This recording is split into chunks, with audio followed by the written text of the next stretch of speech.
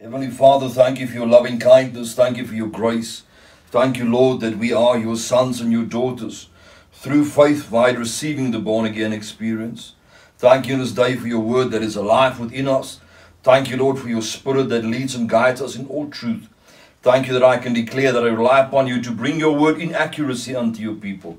For faith to be established in every heart, minds to be changed, And Father, thank you, Lord, that your Holy Spirit teaches unto us by your grace in Jesus' wonderful name. Amen and amen.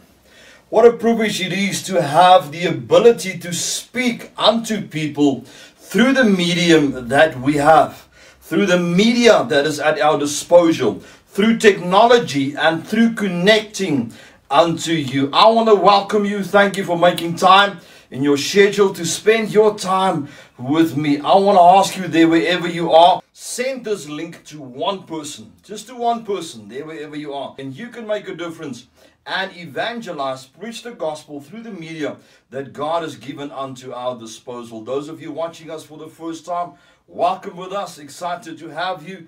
Tell us where you are watching from, and remember to comment in the comment fields below. As more people are coming on, the title of our message, or the title of my message, is The Power of Our Words. The power of our words. When we think of power, we think of electricity.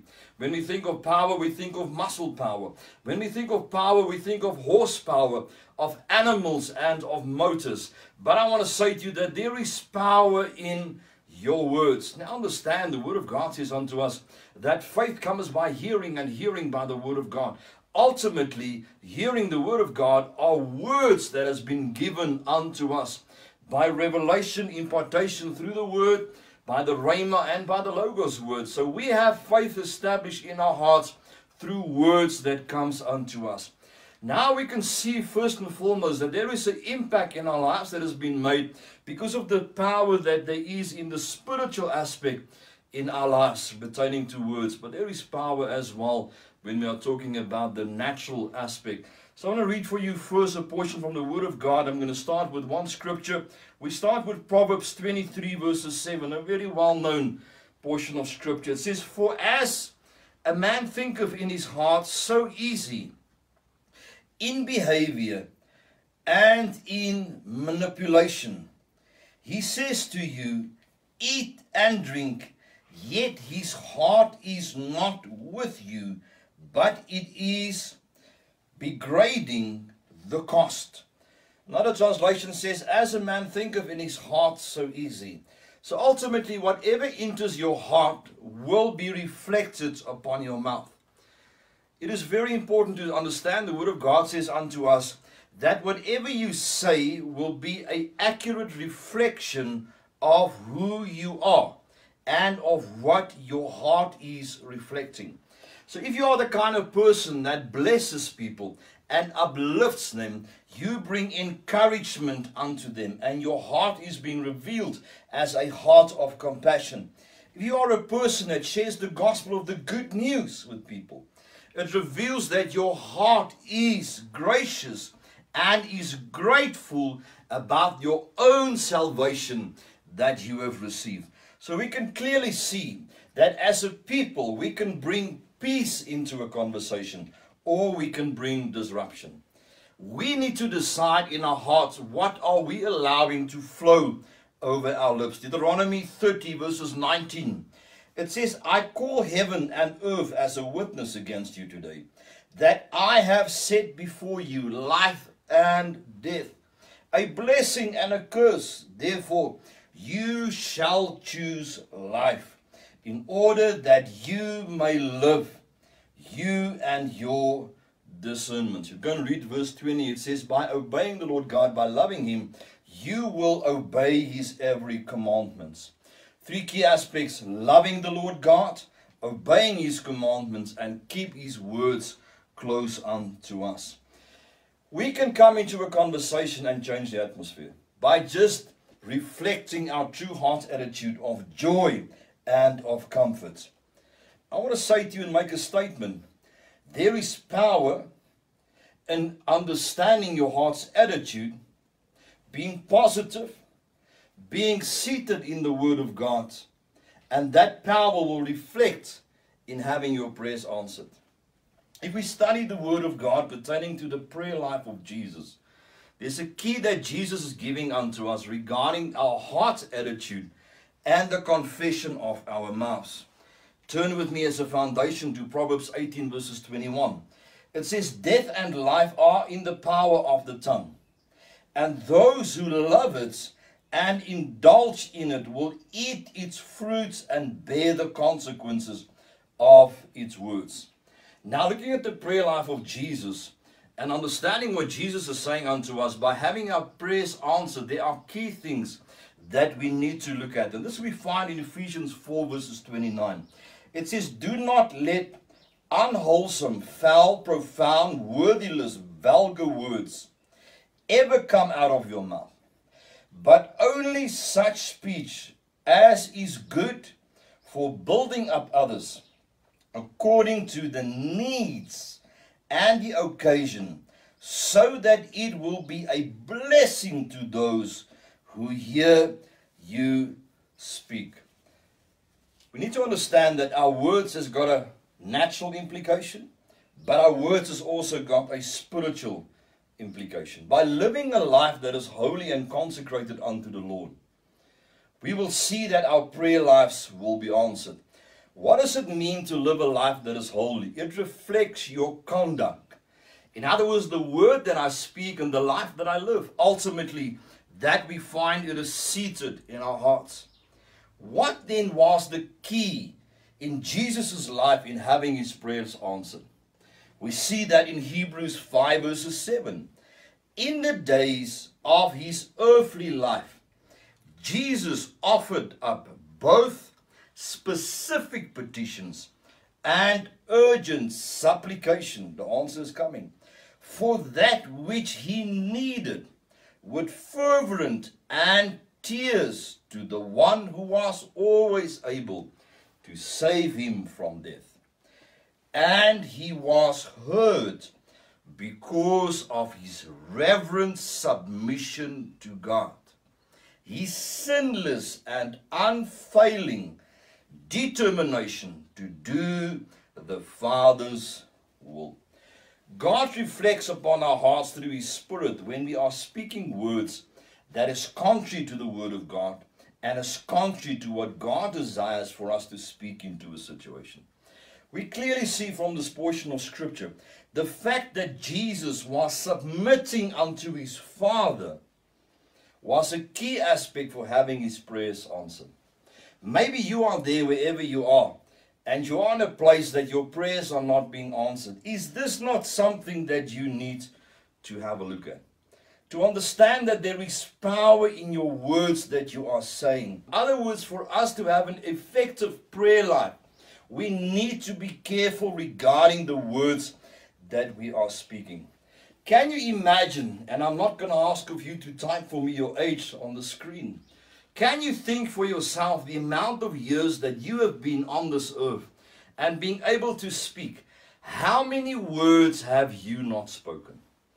If we would ask of you to establish a library with various books that would reflect the words that you have spoken on your life, how many books will that be?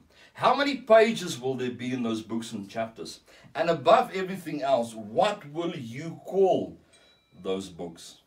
It is being said that a woman speaks twice the amount of words than a man in a day. I'm not going to get involved in that.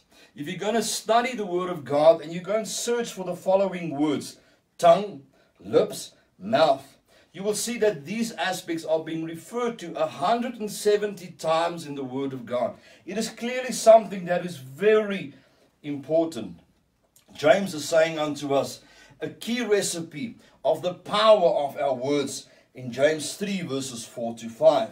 The Amplified says, and look at the ship, even though they are so large and driven by strong winds, they are still directed by a very small rudder. Whether the impulse of the helmsman determines, in the same sense, the tongue is a small part of the body, and yet it boasts of great things. Scripture is saying unto us, well, even these powerful boats are being driven and are being turned in a direction that the captain, the sailor, wants by merely the small rudder that is connected to the boat. We can have a large forest, a large field, and a small fire can destroy that field.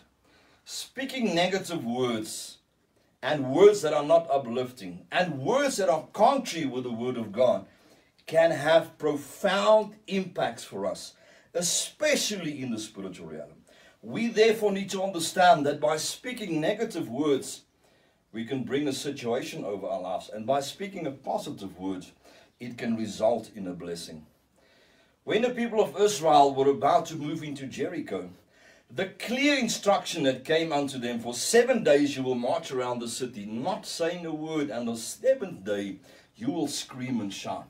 It was done unto them because 40 years ago, the people were murmuring and complaining when the 12 spies went to look at the promised land, and they spoke negative. And the word of God says that God said, let it be unto you as in my hearing. And God said unto them, you will not speak when you invade the city. For 7 days you will be quiet. And as we've seen, the 7th day when they shouted and screamed, the walls came down. We can see both aspects from this. When we are quiet, there's a blessing and things are happening. But when we are speaking the words we need to, walls will come down. And I want to say to you, when we walk by faith, we can see powerful things happen. When we abide in Christ, we will see that the blessing of the Lord God will follow us. When we enter the place of fear, we can make a difference by speaking words of faith. I want to say to you that there are all kinds of words in this life that we need to guard. Therefore, by having a heart's attitude and by speaking the words that is in alignment with the will of God and the word of God established in our hearts through faith, we can bring gentleness, peace, kindness, and love into the lives of others. Galatians 5 verses 22 and 23 says the following: the fruits of the Spirit is love, joy, peace, patience, kindness, goodness, faithfulness, gentleness, and self-control. These are the things that needs to be established through the Spirit from within and be seated upon our lips. There are 7 characteristics of a righteous person that are speaking the accurate words that is in accordance with a righteous person. And we see that in Proverbs 10. Proverbs 10. And I'm only going to read for you the scriptures where I'm pulling the words from. It says unto us in Proverbs 10, these things, when we think about them, it will bring a change in the lives of other people. The word of God says unto us in Proverbs 10 verses 11, that there is a fountain of life in our words. I read the scripture. The mouth of the righteous is a fountain of life, but the violence overwhelmed the mouth of the wicked. Verse 13 is saying unto us that a righteous person has discerning lips. I read the scripture. Wisdom is found on the lips of the discerning, but a rod is for the back of him who lacks judgment. Verse 19 is saying that a righteous holds his tongue. The scripture, when words are many, sin is not absent, but he holds his tongue is wise. Word of God says in verse 20 that the righteous has choice silver. The tongue of the righteous is choice silver, but the heart of the wicked is of little value. Verse 21, the righteous nourishes many. The lips of the righteous nourishes many, but the fool die for the lack of judgment. Verse 31, the righteous lips brings forth wisdom. The mouth of the righteous brings forth wisdom, but the perverse tongue will be cut out. Verse 32, the righteous knows what is fitting. The lips of the righteous knows what is fitting, but the mouth of the wicked only what is perverse. And then I want to say to you that we need to come to a place in our lives as a righteous people. What does it mean to be righteous? To be born again. To be in right standing with God. A well-known evangelist or a mission has gone out unto India, and he took a book with him to read at the time while he had spare time. The name of the book is A Chance to Die. I say again, A Chance to Die. And it's all about a woman by the name of Amy Carmiel. Now this woman was a missionary in India years before this missionary arrived in India. And what she did is that she would free children from prostitution. And as the man that took the book with him to India was in India, he realized what this woman needed to have gone through in order to save these children from prostitution.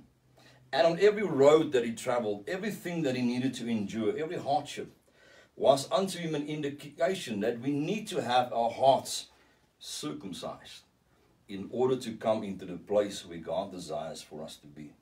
And he realized in every situation he needs to guard his mouth for what he has gone through, if he wants to succeed in that what God has called him for. And I want to say to you, we need to come to the place where we make the same decision as this missionary.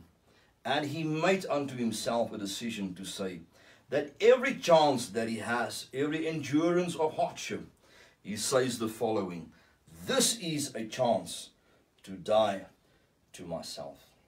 We need to understand the power of our confession. When we came unto Christ, according to Romans 10, it says unto us, we believe with our hearts and confess with our mouth. It is a principle in our walk with God. That is how we is established being righteous, being born again. The heart and confess with the mouth.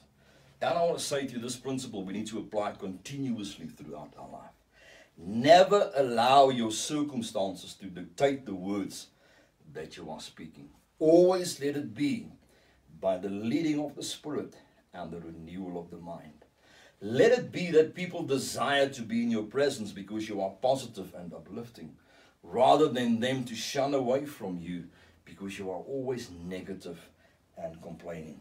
A very well-known author wrote the following. His name is Richard Blackery. He said the following: Jesus spoke plainly about idle words, yet warning often goes unheeded. Jesus said that for every idle word there will be a time of counting in the day of judgment. We would expect Jesus to condemn profound and vile use of the tongue. But idle words are the things we say careless, without concern for their impact on others. We too quickly assume that the sin of our tongue is a minor sin, sins that God will overlook. Yet Jesus was fully aware of the devastating nature of our words. I want to leave this thought with you, and I want to ask you there, wherever you are, I want to pray with you. Even for myself, I want to say that we need to come at the place where we allow the Spirit of God to speak through us. In every situation, words of faith and inspiration, not condemnation. I want to say to you, regardless of what you are going through, Christ is faithful. God is faithful. Through His Spirit, He's leading us. As a born-again believer, the Word of God says, all things work for the good for those who love Him. There, wherever you are, if you are saying unto me, I do not know the Lord Jesus Christ as my personal Lord and Savior, I want to pray with you. Then we're going to pray a corporate prayer. There, wherever you are, if you are saying, I do not know the Lord Jesus as my personal Lord and Savior, please pray with me. Dear Heavenly Father, I come before you in the name of your Son, Jesus Christ. Lord, your word says, if I believe with my heart, confess with my mouth that Jesus Christ is Lord, I will be born again. In this day, Father, as I have faith in my heart and confess with my mouth, I receive you as my Lord and Savior. Thank you that you wash me, that you cleanse me in the blood of the Lamb. Thank you that I am on my way to heaven. Thank you that I am forgiven. In the name of Jesus. Amen and amen. I want to congratulate you with that quality decision. You're welcome to comment in the comment field below, or alternatively contact us at info@Christian Family Church Centurion. We would love to follow up with you. I want to do a corporate prayer in this day, but I want to include myself in that as well. There, wherever you are, don't you want to bow your heads and pray with me as we pray unto the Lord God for wisdom and understanding regarding this word, the understanding that there is power in our words. Father, in this day we come before you, Lord. We thank you, Father, for the revelation that we have received by the impartation of your word, with the understanding, Father, as a man thinketh in his heart, so easy. But Father, that our words can speak things into existence. but as much, Father, our words can bring condemnation. Your word says unto us, Father, one of the key aspects of Jesus' prayers being answered was the fact that he obeyed you in everything. In this day, Father, we desire to obey you, even by the words that we are speaking. Thank you, Father, for your wisdom and understanding in this, and that your Spirit preaches this sermon, this word unto us. Father, not just today, but in the days, the months, and the years to come. Thank you, Father, that we can come before you and ask for your forgiveness, Lord, where we have spoken idle words as you reveal those things unto us. As we need to rectify that, Father, with people, thank you, Lord, that we do that with compassion, love, and understanding. And Father, thank you for your grace and your forgiveness. In Jesus' mighty name, amen and amen.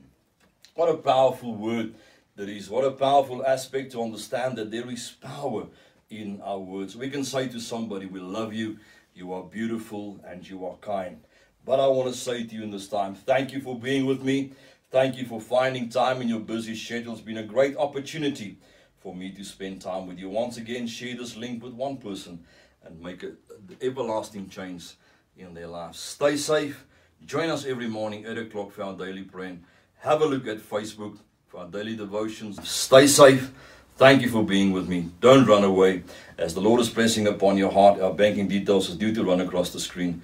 Let us sow into the kingdom, and may the Lord bless you and keep you. Allow me to pray with you over that giving. Father, thank you for every financial seed that is placed in the ground. Thank you, Lord, for a harvest to come, Father. Pressed down, shaken together, and overflow. And Father, thank you, Lord God, by faith we receive in this day as we give our seed a name. In Jesus' mighty name. Thank you, Lord, that you give unto those who do not have the ability to give. And Father, thank you, Lord, that we obey you in this time. In Jesus' mighty name. Amen and amen. As the banking details runs across the screen, stay safe. Thank you for being with me. Looking forward to seeing you soon.